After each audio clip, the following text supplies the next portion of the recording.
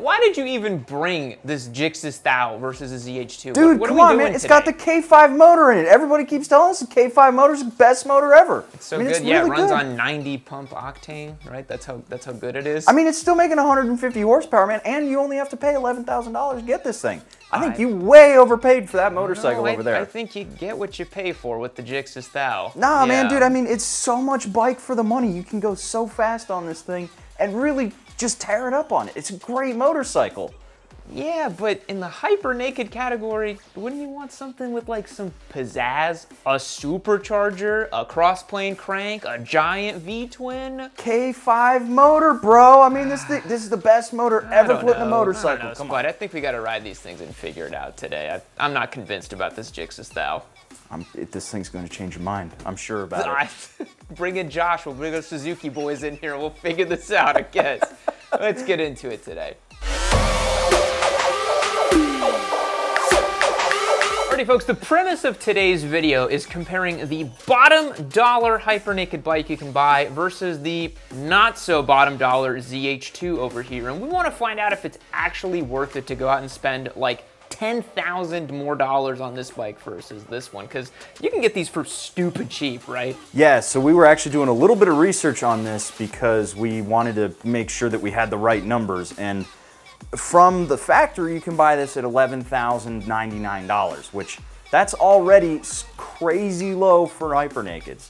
The next step up is your MT10 at about 13,000 bucks. But if you want to go with old new stock or even slightly used, you can get these as low as $8 grand, which is crazy cheap for a hyper naked motorcycle. Yeah, if you want to maximize your dollar, the GSXS is kind of hard to beat. We also got this bike off of Twisted Road. This is not a bike that we bought or anything like that. We rented it off the platform, so hit the link down below and check out how you can get a free day of riding using our link. But now I think we should take a closer look at the GSXS and see where Suzuki cut corners and how they actually made this bike so darn cheap. Spoiler alert, it's using a bunch of old components. So let's take a look. All right, guys, we're gonna start off with the GSXS-1000. We're not even gonna cover the ZH2. If you wanna learn more about the ZH2, we have plenty of videos about it. Go and check out those to see the specs and all the relevant information about that bike. Let's take a look at this motorcycle here. So we're working with Suzuki's tried and true K5 platform engine here, 998cc inline 4, punching out 150 horsepower? 150 at the wheel with 80 foot-pounds Wait, of 150 torque. at the wheel? That's what they claim, is 150 at the wheel, baby. That's a lofty claim to be at the wheel. I highly doubt that, but we'll see. You know, I'm already clocking when I'm looking at this bike that it actually features the same dash as an SV650, one of the newer gens. And again, that's where Suzuki's gonna cut corners here. Front end suspension, I'm noticing, is not anything Showa or Öhlins or anything like that. It looks like a fairly standard adjustable, however, front suspension setup looks to be about a what? 46 mil fork? I can't see. Yeah, 46 right 40, there. I don't know. Radio mounted brakes, which is great to see on here as well. Actual radial pull master cylinder too. You don't get the cool round res cover though. That's a bummer. You don't get the cool little. Yeah, I thought that was kind of strange. It looks like one right off the Z650 almost. Honestly, it might be. Might have come right out of the same factory. Yeah. No quick shifter on this bike. Nope. No rider modes. Nope. No TFT. Nope. No.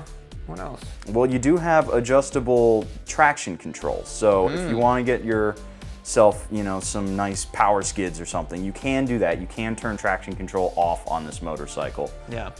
But really, in terms of rider modes, it's all down to this. Yeah. It's a very simple platform because they're not trying to make anything Cable crazy throttle. special. Yeah. This looks just like the Busa's cables. Yeah. I mean, you can even hear it moving the throttle bodies, which is something that's rare on bikes like this nowadays. So if you actually want that feeling of controlling the motorcycle, this is really probably the most raw hyper naked out there. That's true, yeah.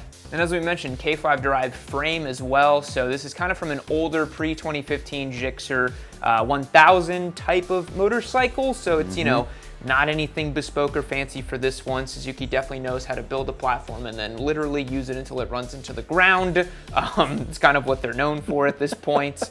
And that's kind of all you're really getting on this bike. It's relatively simple. And a lot of you might look at something like that and be like, actually, I like that a lot, and it's probably why Suzuki has had some success with this motorcycle, because not everyone wants TFTs and rider modes and all this crazy stuff, you know? People want a simpler bike maybe, right? So. Yeah, I mean, this is a motorcycle that it's just an motorcycle. It works. You have, you know, the same adjusters that you have on all of your basic motorcycles. So say you came up from R3, Ninja 650 into something like this, following that standard progression, you look and you see you got your same barrel adjusters here, same barrel adjusters there. I mean, any skill that you've learned on your other beginner bikes, you can take and put right into this motorcycle and run it without having to really change anything aside from just, again, moderating that throttle hand. Mm-hmm. And weight? 456 pounds. So it's almost 100 pounds lighter than the ZH2. Yeah. And it's right in line with the other hyper naked bikes in the category, MT10, some of those other motorcycles. It's a lot heavier than a Super Duke, but the Super Duke is very light by a hyper naked standard. Yep. So yeah, let's get this thing on the road, see how it compares and see how it rides. Alrighty, ladies and gentlemen, GSXS-1000 test. Now, Spite rode this bike out here because, you know, he likes riding his KTM, he likes riding bad bikes around, so. Figured I'd let him tackle this one first and give my raw impressions. So you're already riding this thing around. What can you tell me about it before I jump aboard? It's a motorcycle. It's got two wheels. It's got a throttle. It kind of goes forward. Yeah. The SV650 dash is hilarious. This is the same cluster as the SV650 too. I would say it's an extremely rideable motorcycle, which is motorcycle industry term speak for it's a little underwhelming, is my honest opinion. Right, good throttle. I mean, you gotta love a cable throttle, right? It's just... It's funny, I do hop on this motorcycle and I instantly feel like it's alive. You know? Yeah, that's a bit of a different riding experience than this, I'd have to imagine. Just a teensy bit loud. All right, we're just doing the big loop. Oh, does this have Suzuki's like anti-stall thing where it kind of increases the revs? Yep. It does seem like it does that. That's cool. That's a good tech. Let's go. Now, the first thing I noticed just right off the bat between the ZH2, because we're not doing just the first ride on the GSXS, is torque. Yep. The Z just punches from 0 RPM. It just, wow, you know, it's crazy how much torque it has. Yeah, no matter what you do on this motorcycle, it has torque. Yeah. Top end, low end, middle range, it's everywhere. Yeah. Versus this bike, yeah, it's a super, honestly, it's a lot more subtle and composed than I thought it would be. It's, yeah, like every other inline four, just buttery smooth. And this K5 has been through so many iterations that I would be shocked if it wasn't buttery smooth. We unfortunately now have some traffic, so I can't quite feel what the bike is supposed to be like. Now, I didn't see what tires were on this thing, the make and model of them, but I do know that it's on some pretty road biased, very wet weather biased tires. They look like a Continental or something. So I don't. A Metzler. So I don't feel a huge kind of like, you know, flick over side to side, but I'm not going to attribute that directly to the handling of the bike necessarily. I think it's really the fact that these are kind of worn in, you know, squared off road tires. So believe it or not, those tires only have 300 miles on them. Wow, never mind then. That's just, they're just bad then. That is some fresh meat. We were supposed to film this last week, but the guy picked up a nail in the tire. Yeah. So, one thing I already noticed with the bike, and this isn't due to the bike, it's due to the owner, I despise these levers. Don't understand why anyone puts these things on their bikes, because they're just bad, man. Like, these levers are just bad. Yeah, the first thing I did when I got that motorcycle this morning was I instantly threw those levers out as far as I could. Yeah. To try and get some feel back, because the clutch was so close to the bars, and I couldn't two-finger the brake because my pinky and ring finger were getting in the way. Yeah, mine is too. If you start doing anything more than like 50% brakes, you start feeling your other fingers. It's not particularly wonderful, I will say. It sounds completely different to the ZH2. It's got this really classic sort of inline four sound to it. It's really kind of cool, honestly. Yeah, that was one thing I noticed about it when I was goofing around with it, is that it sounds so just prototypical inline four. Yeah. It doesn't have that sort of manic you know, hopped up, just cocaine-addled sound that this one does. Yeah, it's a really kind of like flowy, you know, really mild-mannered engine, honestly, which is so funny because we live in a world where supercharged inline fours are normal now, and that, so we look at 1,000 with 150 horse and we're like, oh yeah, it's like mellow and easygoing, you know. But I think it is, man. Like, this is a really pleasant bike to ride. I'm actually surprised, and I can't get away from the fact that this thing is so freaking cheap. It is crazy cheap. Yeah. Like, honestly, if I bought one of these for $8,100, I'd be like, money well spent, dude. Like, that's a lot of bike for that. The main thing that I find is my problem with that motorcycle, the thing that I can't square myself with, is the fact that it feels so pedestrian compared to a lot of the hyper nakeds out there. Like, yeah, it's composed and it, you know, it has a good sound, but it just doesn't feel special. You know? I think for me, the thing that I really want to see is, because I'm noticing what you were saying about how, you know, mid-range, trying to punch this thing out of corners, not a lot there, honestly. I feel like an MT-10 is way faster than this bike. You have to keep that thing screaming off the top end. Yeah. Like, it makes all of its power really between like 9.5 and 11,000 RPM, which is a little hard to get to when you have this big box van in front of you. Yeah, a little bit difficult to actually feel the power on it, but maybe we can go out to 360 and see how these two compare side by side in a little acceleration test. I have a feeling that I will just super skywalk that motorcycle. I don't know. I mean, I am lighter than you and on a lighter bike, so... You have so much throw to get through on that throttle. It is crazy how long the throttle throw is. I'd be curious to see what happens. Yeah. Let's just put it that way. I am very confident today. Usually I'm like, maybe, but nah, I feel like I'm gonna walk away with it. Again, you're on a full Brox-tuned setup ZH2, so if you don't walk away with it, something has gone wrong. But maybe the K5 is so powerful that it'll just destroy you. Who knows? Who knows? Putting a lot of faith on that motor, huh? Come on, K5. I really like the sound, honestly. It reminds me a lot of the 919, actually. It's a really classic inline 4 sound. Yeah, it's a sound that we don't get all that much anymore. Yeah, honestly, it's, you know, I remember when we first got the ZH2 and we did the exhaust and stuff, like, it's so manic and coked out, like we always say, that it's actually kind of refreshing to jump aboard this and you're like, wow, like, I can just, like, get along with this bike and ride it completely normally, you know? Mm-hmm. It's not frightening at all, like, not even a little bit. That frightening is this thing's middle name. Yeah. Like, I think I'd have to actually try pretty hard in first gear to romp on the throttle and get a nice lift out of it. But with like the ZH2, it just happens all the time with it, you know? Yeah, you look at the throttle funny and then it wheelies. In third gear, I really like the sound on this bike. It's so nice. Are you falling in love with a K5 with an M4 exhaust, man? I'm a Suzuki boy at heart, man. I got a Busa. Yeah, like, it's decent, you know? You know, it's crazy. Normally when I see you tuck in to do a pull like that, I hear the exhaust through your cardo. I didn't hear a damn thing. Yeah, no, honestly, like, this M4 slip-on, because it still retains the cat, really, like, quite subdued and mellow. For your regular Gixxis boy, I think this is quite a, you know, demure kind of Gixxis. Yeah. Very, you know, soft-spoken kind of, you know, it's not a Suzuki in the truest sense of the word, I wouldn't say. Versus that friggin' thing, dude. I feel it pinging in my helmet. It is crazy the way this thing drones away. Yeah, it's so loud. You know, I am actually flabbergasted at how different these bikes are. I thought that they'd actually have a lot of similarities. They basically have no similarities in the way they ride.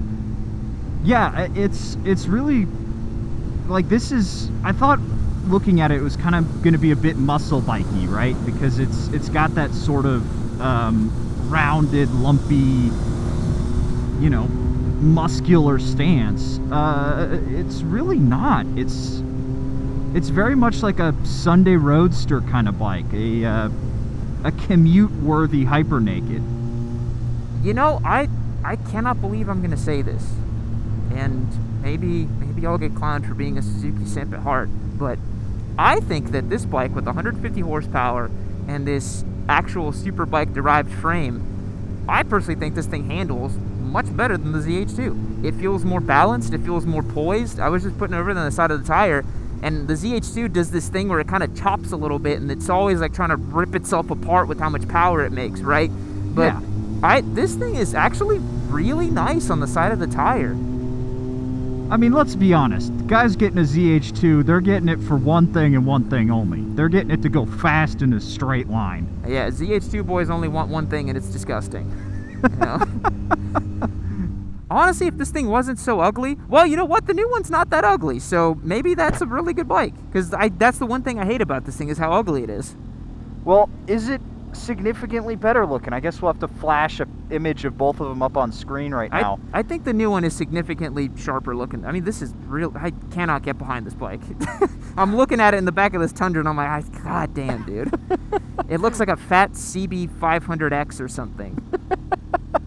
Yeah, honestly, it was funny because you rocked up to the shop with this thing, and my expectations were like bottom basement for this thing. I was like, oh, it's gonna just suck. But dude, it's really good, and I really can't get away from the fact that I'm like, I could go on Cycle Trader and buy one of these for like $8,000. Yeah, you can get them crazy cheap. But then again, I mean, in the hyper naked marketplace, I want something that's unique. I want something crazy. I get you, yeah. I think this is for the, again, this is for the guy or girl that is like solely committed to that value for money. Yes. If you don't give one iota about cross-plane sounds or supercharged bikes or crazy 1300cc V-twins, this is the naked bike to get. This thing's rad. Yeah, I mean, it is unbelievable what you get in that package for the dollar. Yeah. You can get it for the price of an MT-07. I mean, dude, come on. You can't beat that. Dude, this bike's really good. God damn it, I didn't want to like it, but it's good. What's interesting about it is it's just like, you know, we always talk about this where like we feel like bikes are getting too crazy, too complicated, too weird, you know, like this has all the fundamentals just dialed in just right, you know. Simple really cable throttle, simple components, just a good solid engine. Man, like, God damn it, Suzuki every time, dude. Maybe that's why they haven't updated it in 5 years. Yeah, and what's cool about it too is the power comes in a really subtle, supple way, so you can feed in the power coming out of a corner and not really be too worried about it blowing up on you, you know? I'm surprised you like it as much as you do. It feels, it's great. I mean, it's a good bike. It's at $11,000 they wouldn't sell you a bad motorcycle. No, it's just fundamentally it works so well, and it reminds me a lot of the MT-10, honestly, where you're like, this was definitely derived from a superbike. This is definitely a superbike engine. It just happens to have handlebars. It doesn't have the pizzazz and mystique of the MT-10. The MT-10 is like really cool, and I feel like that's its main competitor. But again, you are not going to find an MT-10 for $8,000. No, you are not. Well, give me, what would you think about the ZH2 in comparison? Because you rode this around quite a bit too. Yeah, so the thing about the ZH2 that I keep coming back to, and this is a thing that's true amongst a lot of hyper nakeds out there nowadays, is it has so much attitude. When I think of hyper nakeds, and I said this a little earlier, I think of brawling. You know, the bike's almost fighting you the whole time. Yeah. I feel like riding a hyper naked is meant to be kind of exhausting, almost. Yeah. You get on the bike and you really have to fight it and get after it. And, you know, every now and again you bury the needle on it and you just go stupid, crazy fast and the front just hovers on you the whole time. You don't get that with the GSXS-1000. It's a lot more pulled together, which is something I wouldn't have thought I was going to say about a Suzuki, you know. It really does feel like the adult hyper naked, whereas this is just some like, you know, crazy jacked, you know, football star from, you know, a high school. The GSXS-1000 reminds me a lot of, and it makes sense because these kind of bikes don't really exist anymore. But you know, the FZ10s, the you know older Ninja 1000s, like it's a much more classic kind of feel, and it seems like they've just figured out that platform and that style of bike so much. And again, guys, the thing I want to point out here is if you look at the frame on the GSXS-1000, I mean, this is literally like a superbike frame. This is an actual, you know, frame that you'd see on a real superbike versus this trellis frame here that is, you know, much more of like a naked bike. You'd see something like this on MT-07. And this is why I say that the ZH2 is like overpowered for what it is. It doesn't make sense for this. This is like a Z650 frame basically, and it's got 200 horsepower. It's bonkers. So I think for that reason, it doesn't work as well as the GSXS on the side of the tire and through the corners and stuff. But think about what you're doing with a hyper naked. You know, you're really just you're goofing off on the weekend, taking it on a twisty road a little bit. I'd have that on a twisty road any day.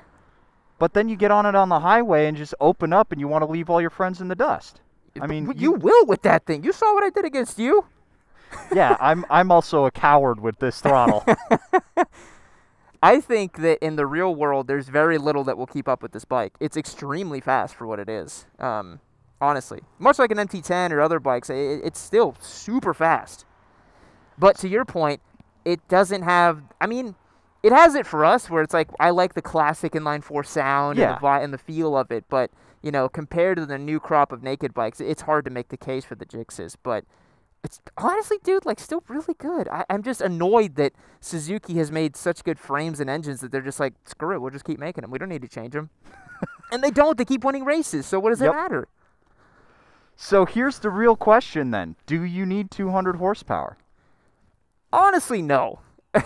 No. No one really needs the 200 horsepower crazy top end run. It's cool to have, and it's such a fun flex to show up and be like, yeah, why don't you take a look at that right there? Yeah, look at that. Look at my big. You know, that's what it's all about. But if, like you said, if you're a responsible adult, a mature adult, that's the better bike. Yeah, it really is. And the best part is too, with the money left over from this, you can pay off your credit card debts and restore your credit score because as a Suzuki boy, you have to do those things. I'm sorry, Suzuki boys. We clown on you, but literally everyone here on Team Yammie Noob except Whitney has a Suzuki, so what can you do? You got to roll with the punches.